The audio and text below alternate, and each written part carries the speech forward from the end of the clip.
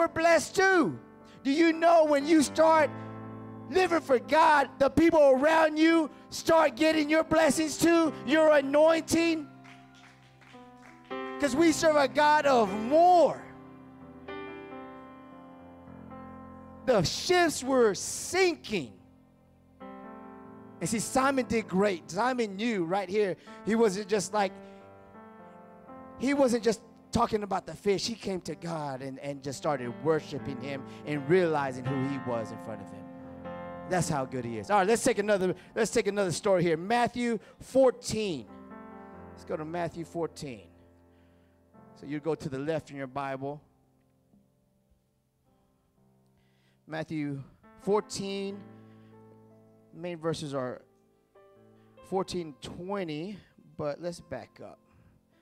So let me start off. Let's go to 14. So Matthew 14:14, Cameron. Jesus went forth and saw a great multitude and was moved with compassion. And don't we have a great God that he is moved with compassion when he sees us? Praise God. And he healed their sick. And when it was evening, his disciples came to him saying, this is a desert place. Oh my goodness, even if you're in a desert place, God has something for you. And in a time is now past, and send the multitude away that they may go into the villages and buy themselves victuals. But Jesus said unto them, they need not depart. Give ye them to eat. And they said unto him, we have here 5 loaves and 2 fish. And he said, bring them hither to me. This story right here is the story of the feeding of the 5,000. It's actually in all 4 Gospels. That's how incredible of a story it was, that all of them accounted this story. It was a little boy that gave the 5 loaves of fish, and the 5 loaves and 2 fish. Bring them hither to me. Verse 19. And he commanded the multitude to sit down on the grass, and took the 5 loaves and the 2 fish, and looking up to heaven, he blessed and brake, and gave the loaves to his disciples, and the disciples to the multitude. And they did all eat, and were filled. And they took up the fragments that remained, 12 baskets full. And they that had eaten were about 5,000 men, beside the women and children. So 5,000 men, but now you have children. So we're talking about 15,000 people that he fed. They were hungry. See, God doesn't care how much you need. He can provide it.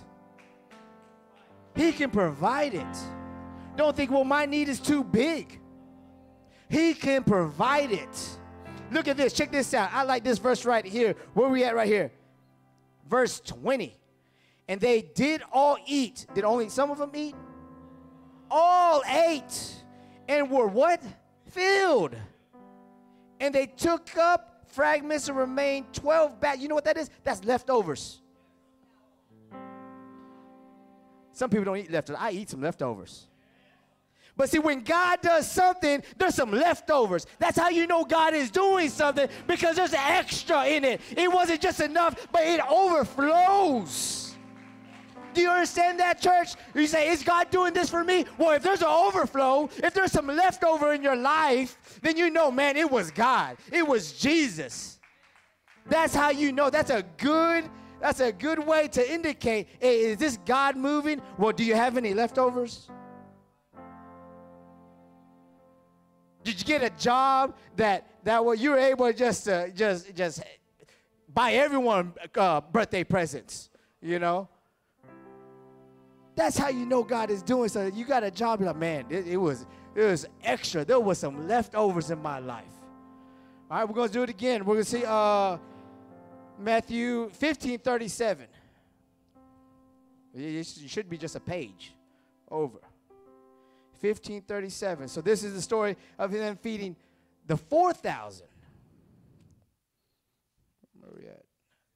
15:37. Let's go to 32. Jesus called his disciples unto him and said, I have compassion on the multitude. Thank you, Jesus, for compassion.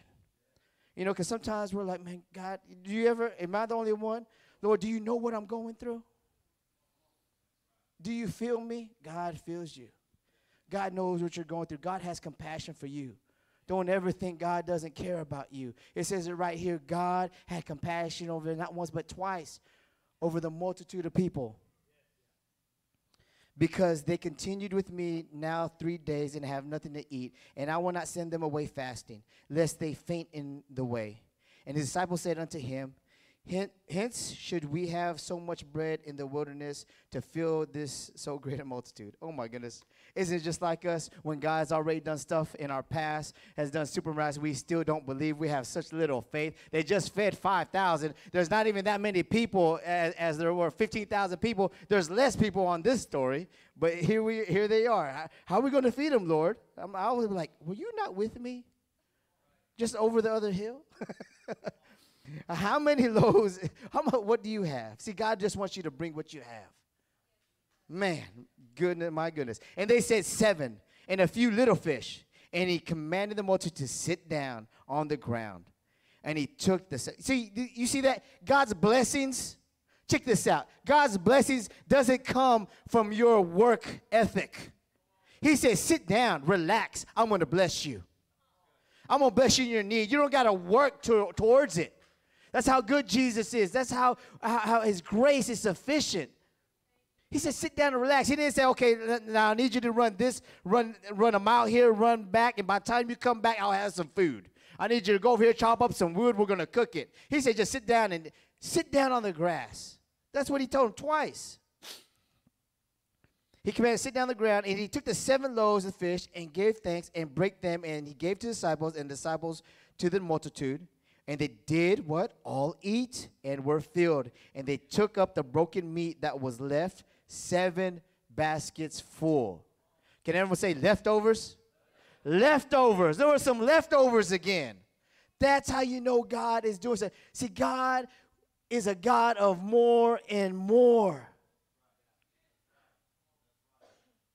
Más y más. Let's get it. If you don't know any Spanish, you're going to learn más y más today. More and more. I mean, everyone wants, see, you want more of everything else besides God. I want more money. I want more of this world. I want more of this. I want more of that. When are we going to come to a place where I need more of God in my life? Because God can fill you. God can fill you. God can fill your needs. Are you hearing me? And these are some of the promises that God has for us. Cameron, can you pull up Hebrews 6:14? Everyone say more and more. Yes. Hebrews 6:14 says, I will surely bless you, and I will surely multiply thee. Multiply what? Multiply your blessing. Multiply your anointing. Multiply your overcoming life. Genesis 16:10. Genesis 16:10. Moreover, the angel of the Lord said to her, I will greatly multiply your descendants to that they will be too many to count. Can't even count your blessings. Genesis 12:2. Genesis 12:2, and I will make you a great nation, and I will bless you and make your name great, and so you shall be a blessing. You have more potential for the kingdom of God than you think, church. Let me repeat that again. You have more potential for the kingdom of God than you think. There's more in you. God has more in you. God has created more in you. Youth, elders, parents, there is more. There is more for you. I had a friend, his name was Jamie, and I played football for Cedar Hill, and I was a good athlete there.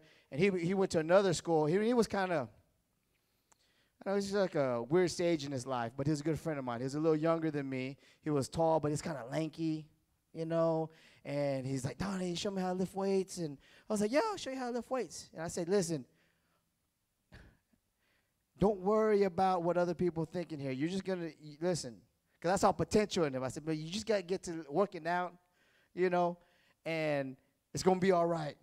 And so this is Cedar Hill. People are lifting, young kids, they're just repping 225 pounds, after school and just lifting weights. I mean, I wasn't even that strong, but, I was athletic, and I just said, don't worry about that.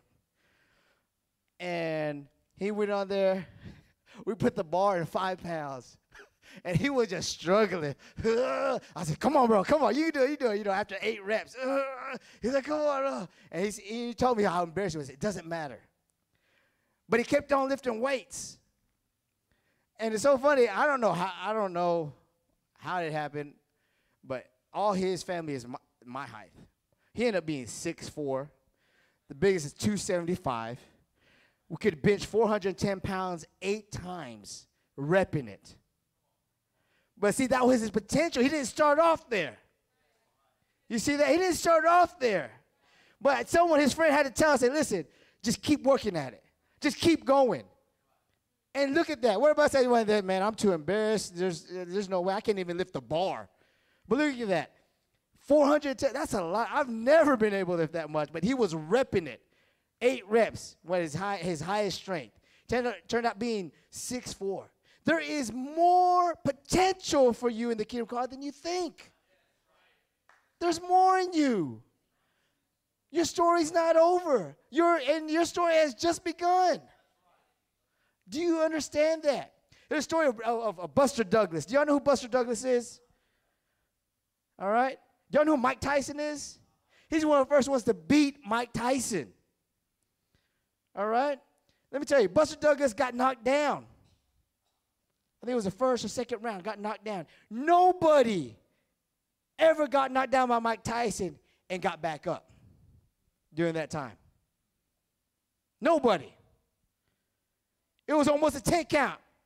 He was stumbling. 4, 3, 2, 1. Ding, ding, ding, ding, ding. He got saved by the bell. He got saved by the bell. He goes to the corner. The whole world is like, yup, that's it. He's done. It's a wrap. Mike Tyson wins again. That's what everyone was saying. He's out. Mike is just going to hammer it in. Once he comes back out, that's it. Mike's going to finish him. That's exactly what Mike Tyson came out to do. I got him. He was thinking, I got him. I got him knocked down. I got this kid against the rope. Listen to me. Listen, the devil got you against the ropes. You can't give up. You can't give up. You can't give in. Listen, if it was easy, everybody be doing it. And this world and the devil got you backed up. I need you to know what Buster Douglas did. Buster Douglas started fighting back. He didn't give up after getting knocked down by Mike Tyson. He started fighting back. The whole world was shocked. Goliath has been knocked down. What happened? He knocked down Mike Tyson. And when they went to Buster Douglas, he won the fight. He won the fight. What happened? Buster Douglas said, listen to me, it was really simple. Before my mother died, she told the whole world that I was going to beat Mike Tyson, that I was going to be a champion. And 2 days later, before the fight, his mother died. See, he remembered what his mother said. He said, you're going to be the champion. His mother was telling everyone, my son's going to be the champion. I'm telling you today, Jesus has told you you're more than a conqueror. You're the head and not the tail. You got to start rising back up, and you got to start fighting. You got to start fighting back. Are you feeling me, church? There's more potential in you in the kingdom of God than you think. There is more and more for you. We got to start fighting back. You got to start fighting back. There's more potential. I'm going to do one more weightlifting illustration. I remember in junior high, you would test for your max. I know it was freshman year, and you would just do as much as you can. And one of the kids, whose name was TJ, and he's struggling. He's everyone's getting their max. He's I can't. Put it back on. And say, Coach, I got to do less, because you kind of just try and you add weight as you go. You're like, okay, boom, you hit it. All right, add 5 more pounds. Let's find out your max. That's what the coaches want to know. How much can you max out? What's the heaviest you can lift? So if you did it real easy, let's add more weight.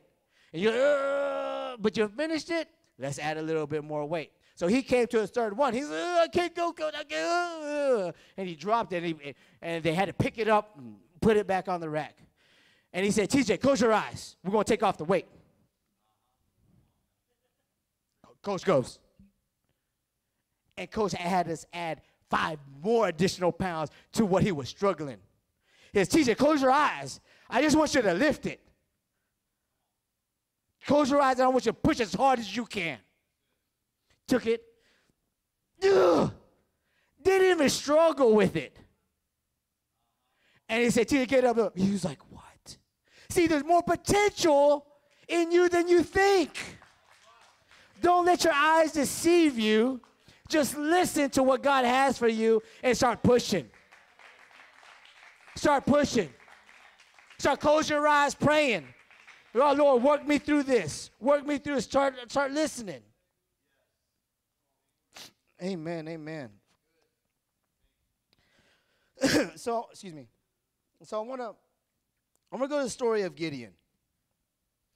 So I don't know if y'all know who Gideon is. It's funny that I'm telling this story. I actually did Bible studies when I was in school, and I was part of this youth, I guess. And I guess y'all call it the what, P7 or whatever? Well, the youth I had, they called it Gideon's Army, and I would put out flyers at school and say, hey, Gideon's Army Bible study. I didn't even know who Gideon was. You know, I just know I love Jesus, and I wanted to teach Bible studies, and I was like, okay, cool, Gideon. And I remember the whole time that I was doing these Bible studies, Gideon's Army, and putting them on little flyers for them to come out. I was like, who's Gideon? I don't know who he is. I didn't know his story or anything. So if you don't know this story, it's okay. I'm going to tell it to you, all right? So Gideon was a mighty warrior. He did a greater victory than the movie 300. So I don't know if you ever seen the movie 300, but it was a violent movie, so little kids don't watch that movie. But, I mean, if you read the Bible, it's pretty violent, too. It's pretty violent. So if you don't know that, you haven't been reading your Bible. So, but anyway, the story on 300 were the Greeks versus the Persians. And there was King Xerxes. I know my wife was tomato, Xerxes. And so it was supposed to be Spartans, and there was 300 warriors. But then they also had 700 Thespians and 400 Thebans. And they fought against an army of 100,000 Persians. But Gideon's story is the real 300 story. That's the real 300 story. There were only 300.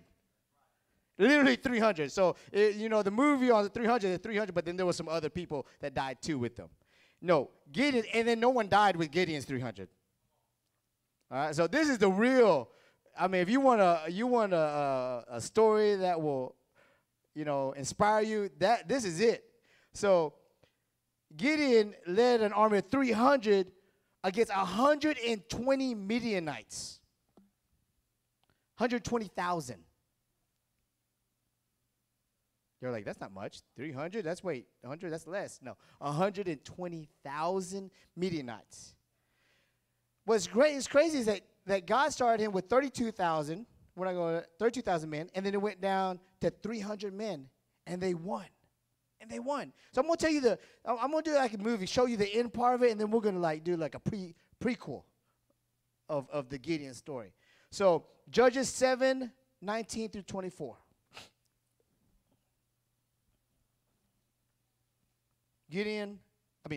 Judges 7, chapter 19 to 24.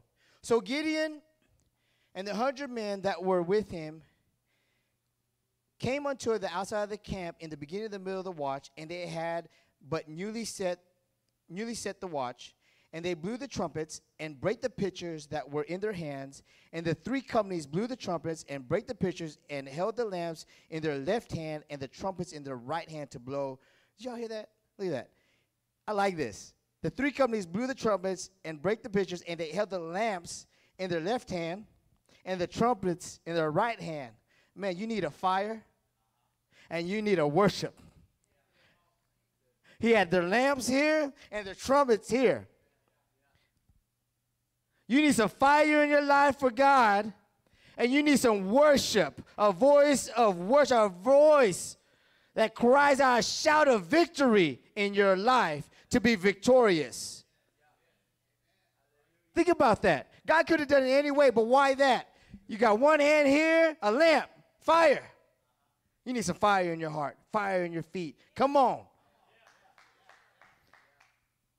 And the sword of the Lord they get it, and they stood every man in his place round about the camp, and all the host ran and cried and fled. And the 300 blew the trumpets, and the Lord set every man's sword against his fellow, even throughout all the hosts. And the hosts fled to Beth Shedah in Zerath, and the border of Abel Mahalah and Tabbath. And the men of Israel gathered themselves together out of Naphtali and out of Asher and out of Manasseh, and pursued the Midianites. And Gideon sent messengers throughout all Mount Ephraim, saying, come down against the Midianites, and take before them the waters unto Beth Barah and Jordan. Then all the men in Ephraim gathered themselves together and took the waters unto Beth Barah and Jordan. They won with 300 men. Because of God. This is the story. 300. 300. I know you're not understanding. I mean, if you took $300 and made $120,000 with it, who would like that? You made an investment like that. That's some big numbers. So from 300, see, now when we talk about money, y'all understand that. You're like, oh, that's a good investment. That's what they were coming against. Or say you had $120,000 and now you only have $300.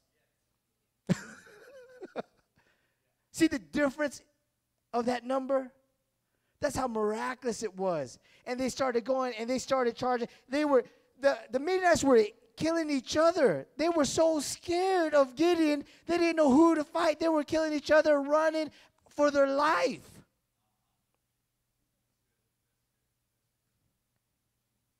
Now that's the end of it. That's the victorious story right there. Now let's go to Judges 7. Did I tell you there's more in you than you think? Did I tell you that? There's more. I'm going to repeat it again. No matter where you are, God has more for you. No matter how long you've been in this, maybe you said, I've been doing this a long time. There's more for you. God has more. There's more anointing. There's more things that God is calling you to do in a ministry. He's going to start activating things in your life and in your spirit. He's just going to start convicting you. And because God has more for us, church. This is the time for more. The world is getting more evil. It's time for the church to rise up. We need more. I just heard of a concert of people dying. Something like 8 people dying. The world is getting evil, guys. We got to start moving up. There's a calling in our lives that's more. It's not where you're at. Don't be comfortable where you're at. We need more of God. Comfort is the enemy of greatness.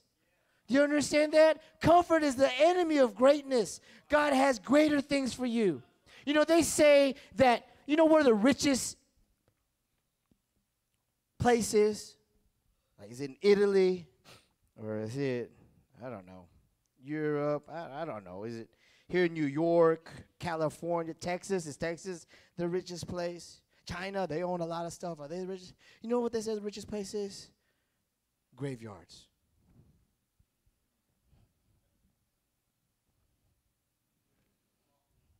They say this for business-wise, those are the businesses that never came to fruition. Those are the books that never were written. Those were the people that didn't take the risk in doing what they were doing. But think about this. What about the souls that weren't won? The anointing that just died.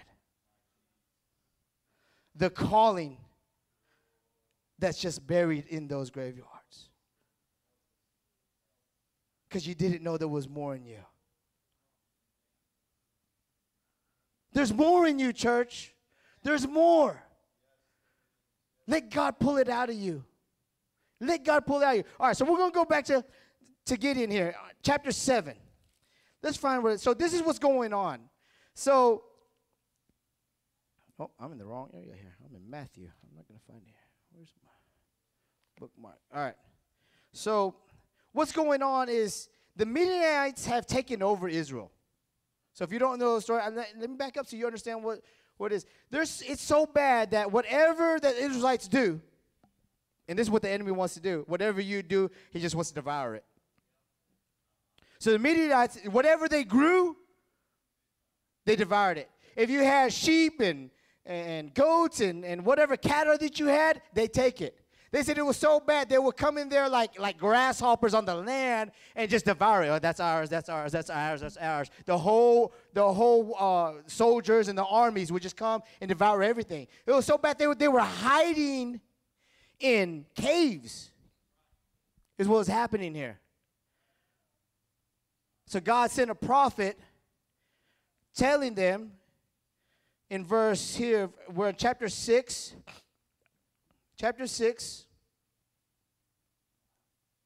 verse 8. Oh, no, let's go 6. And the Israelites were greatly impoverished because of the Midianites, and the children of Israel cried unto the Lord. And it came to pass when the children of Israel cried unto the Lord because of the Midianites. So now you know why they're crying, okay? That the Lord sent a prophet unto the children of Israel, which said unto them, Thus saith the Lord of Israel, I brought you up from Egypt and brought you forth out of the house of bondage. So I like that, he didn't send a judge. He didn't send a warrior. He sent a prophet. He sent a preacher. Sent about hearing. You need to hear this. Hearing changes things. You understand that? Hearing changing. The prophet is here. God sent a prophet preaching to start working in these people. And God didn't, God will remind you of what he's done for you. Like, what you're going through is nothing. I've already done it in your past. I've done greater things in your past. So whatever you're confronting right now, it's not bigger than God can do and what he's already done. Okay?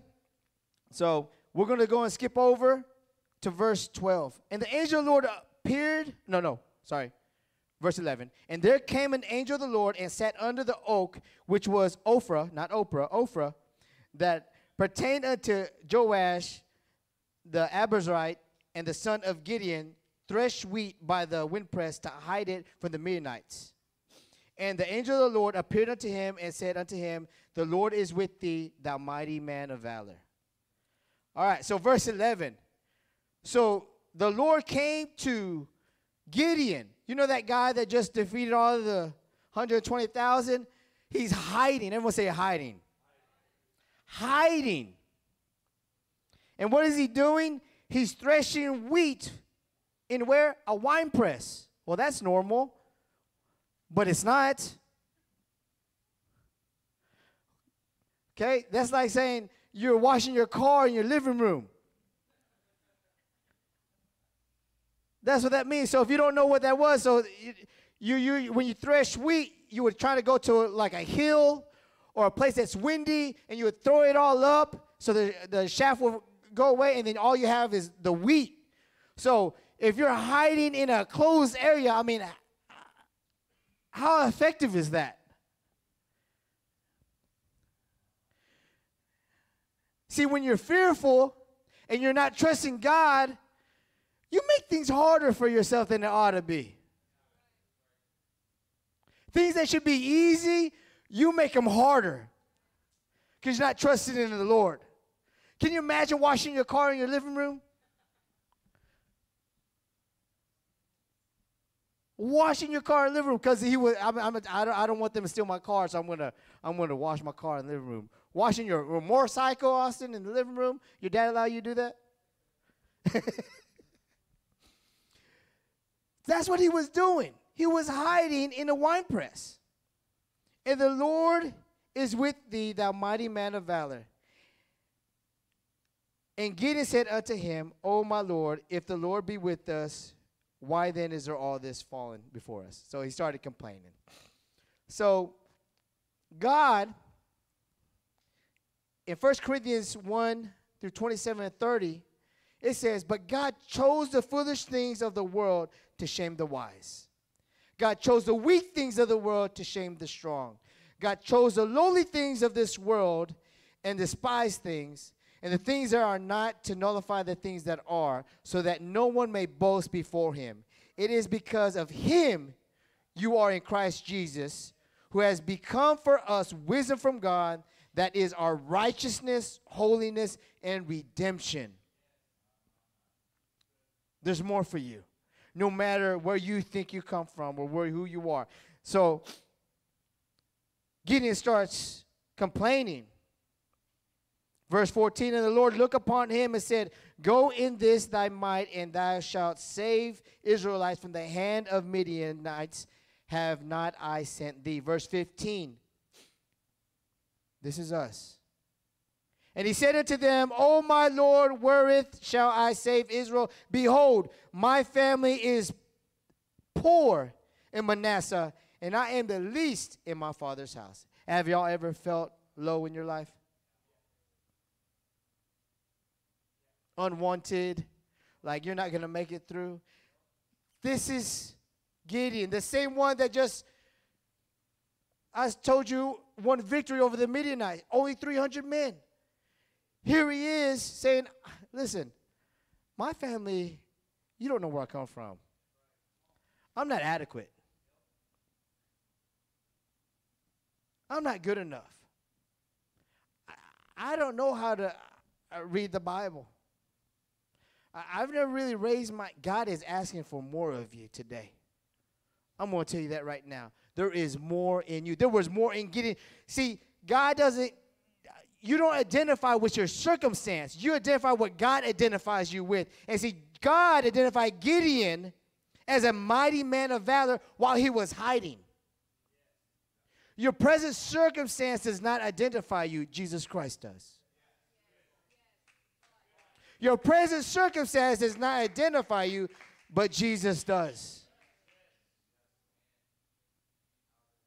And he even said, I am the least. So not only was his family horrible, out of the family, I'm the. So now none of you guys, if you are the most inadequate person for God to use, guess what? You qualify. You qualify. You qualify. From that point up, you qualify. That's the standard right there. The least, the lowest, the bottom, that is the standard. And anything above that, you can do God's work. You can do God's calling in your life. You can be a blessing to someone. You have an anointing in your life. You have a calling. Because you qualify.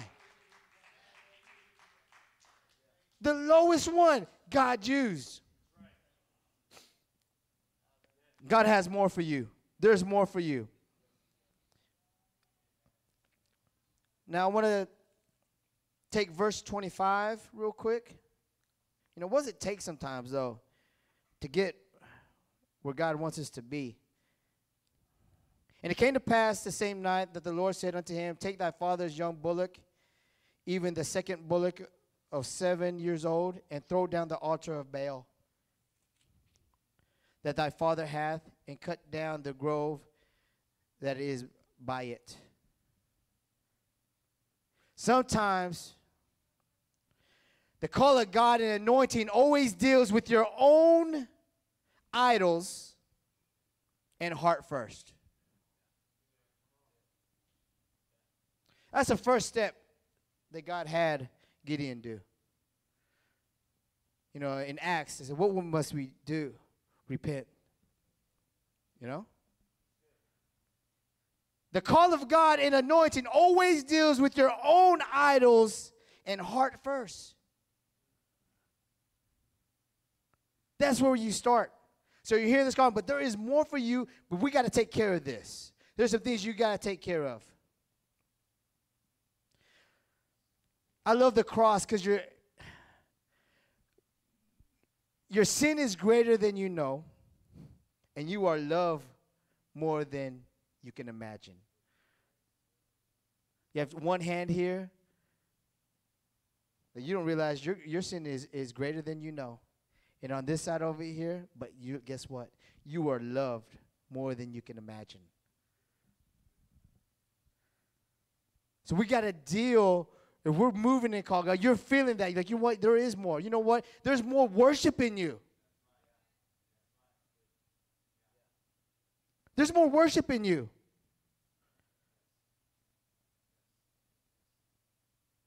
There's a more of a desire to get closer to God than you have. There's more. God has more. He's not done. He has more for you.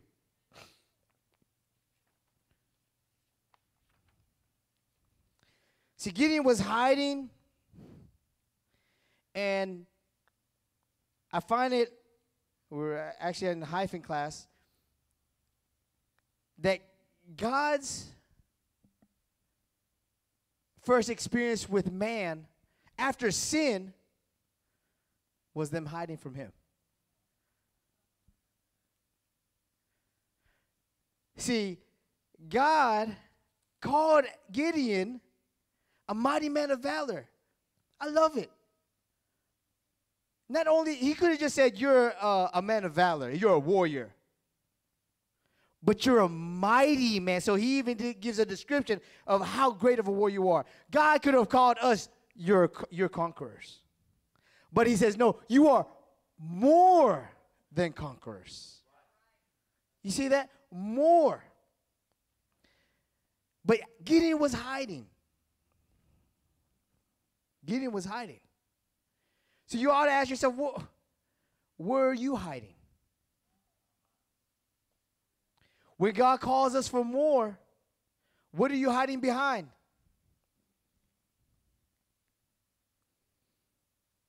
God asks, Adam, where are you? It's not that God doesn't know where he is, but it's because Adam doesn't know where Adam is. I'm closing. Let's stand up. God's calling out to you today. And he has more for you. He has a more of a calling and anointing for you. But you might be hiding. Hiding behind your work. Hiding behind your career. Hiding behind your busyness. Hiding behind your worship. This is good enough. Hiding behind your church attendance. Where are you hiding? Adam, where are you? God's calling out. Not that he doesn't know where you're at, but he wants you to identify, where are you in my plan for you? Where are you right now? Where do you see yourself? And to do that, you have to admit, I'm hiding. I know you have more for me, God, but I'm hiding. I know you have more work. I have so much more to give you, God. God has given everything. He didn't stop halfway and say, that's enough. He gave it all. To know God is to know what you should do.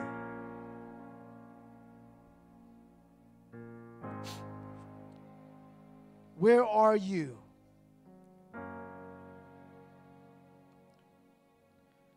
They say what you most need to find in your life is where you have not been looking. There's things in our life that you want. You're like, man, I need to find that. But it's the least place where you want to look. You don't want to look in that mess. I know it's somewhere in there, but I don't want to go through all of that. God came to Gideon in his hiding because he knew he could do more for the Israelites. He was more than a coward hiding in a wine press, doing things that doesn't make sense, that he was a mighty man of valor. God is saying, there's more to you than your church attendance and being here. It's time that you get going. It's time that you get involved. God wants to come to you in your hiding today. He has a word for you. and the word of encouragement for you, even in your hiding. Even in your hiding, he has a word for you. He didn't go to Gideon and say, you know what? What are you doing? You're hiding. I love the first words that he said to Gideon. The angel of the Lord appeared unto him and said unto him, the Lord is with thee. Not a word of condemnation or ridicule or criticism. But God wants to know, listen, I'm with you. I'm with you. I've been with you. I know what you're going through. It's just something about knowing that, God, I just need you with me. And God knows that.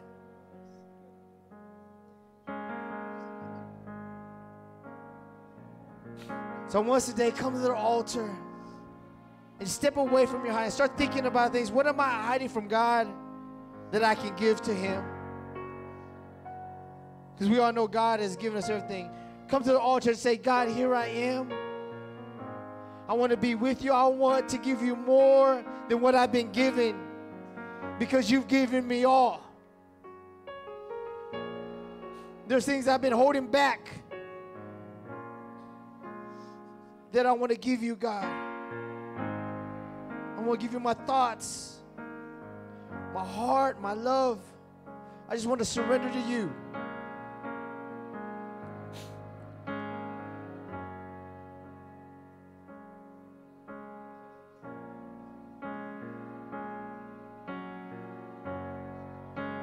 God has more for you, church.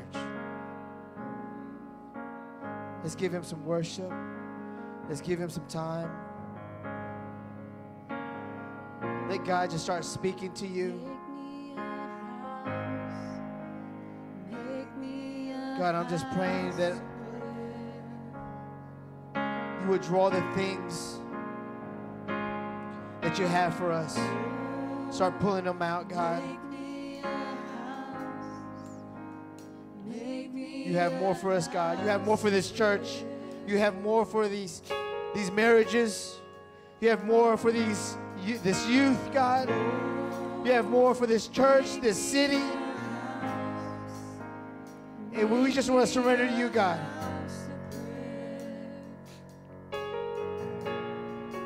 If you don't know God, if you haven't been away from him, this is time to give him more.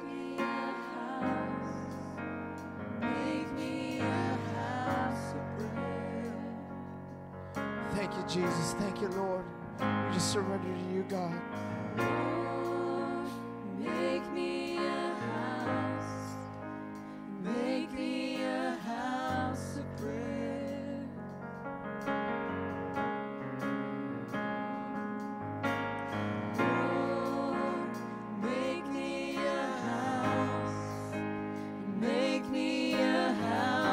prayer.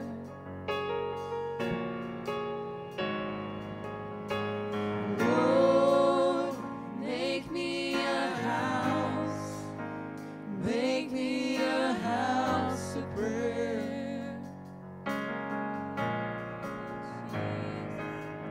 May the altar never burn out. Fire of my altar never burn out. May the fire of my altar never burn out.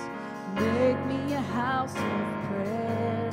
May the fire on my altar never burn out. May the fire on my altar never burn out. May the fire on my altar never burn out. Make me a house of prayer. May the fire on my altar never burn out. May the fire on my altar never burn out. May the fire on my altar never burn out. Make me a house of prayer. Lord, make me a house. Make me a house of prayer.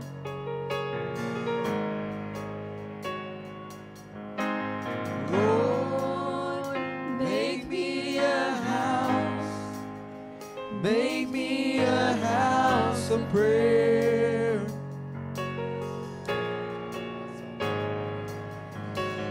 Lord, make me a house.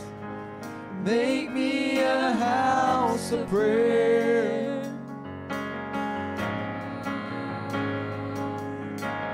Lord, make me a house. Make me a house of prayer. A house of prayer. May the fire on my altar never burn out. May the fire on my altar never burn out. May the fire on my altar never burn out. Make me a house of prayer. May the fire on my altar never burn out. May the fire on my altar never burn out. May the fire on my altar never burn out. Make me a house of prayer. May the fire on my altar never burn out. May the fire on my altar never burn out. May the fire on my altar never burn out. Make me a house of prayer. Day and night and night and day. Day and night and night and day. Day and night and night and day. Make me a house of prayer. Day and night and night and day. Day and night and night and day. Day and night and night and day. Make me a house of prayer.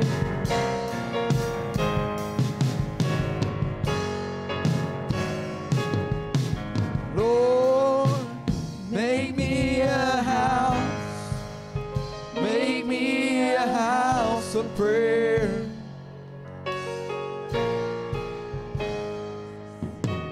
Lord, make me a house. Make me a house of prayer.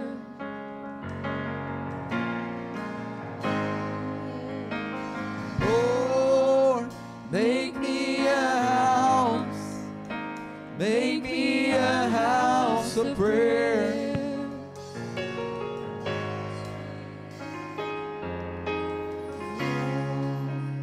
Make me a house. Make me a house of prayer.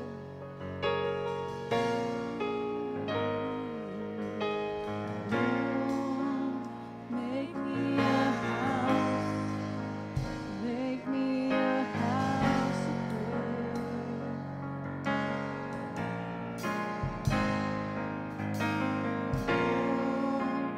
Make me a house.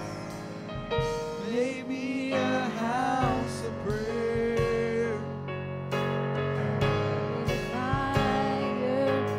May the fire of my altar never burn out. May the Fire of my altar never burn out. May the fire of my altar never burn out. make me a house of prayer. May the fire on my altar never burn out. May the fire on my altar never burn out. May the fire on my altar never burn out. Make me a house of prayer. May the fire on my altar never burn out. May the fire on my altar never burn out. May the fire on my altar never burn out. Make me a house of prayer. Day and night, night and day. Day and night and night and day. Day and night and night and day. Yes, day and night, night and day. Day and night and night and day. Day and night and night and day. Day and night and night and day. Make me a house of prayer. Night and day. Day and night and night and day. Day and night and night and day. Make me a house of prayer.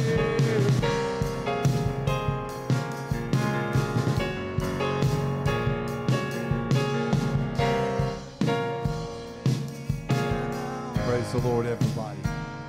What an awesome message. God's got more for you. He's got so much more for you. God is not done. We're going to baptize Sabrina this morning. And this is Brandy's daughter. And Brandy came to church this morning. And she's just worshiped God and just been magnifying God. Praise God. So, hallelujah. Isn't God good?